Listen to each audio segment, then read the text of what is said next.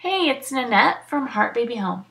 Today we're looking at heart number 38, which is double outlet right ventricle with ASD, VSD, and bicuspid aortic valve.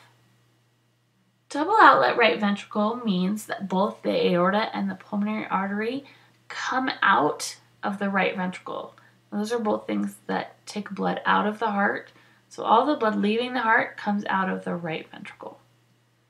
Now VSD, ventricular septal defect, that's when there's holes in the septal wall that's between the right and left ventricle that allows the blood to flow back and forth when it shouldn't.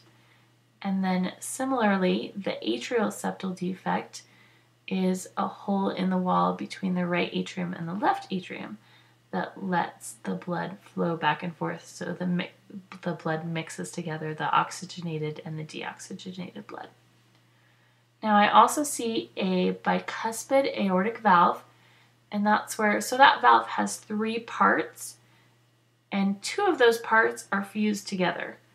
So it's just harder for that valve to open and less blood can get through into the aorta.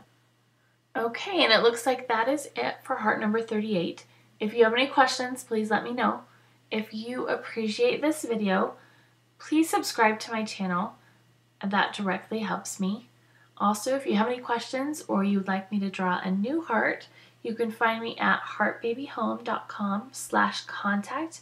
I am also on Twitter and Facebook, so if you need anything, let me know. Thanks, guys. Bye-bye.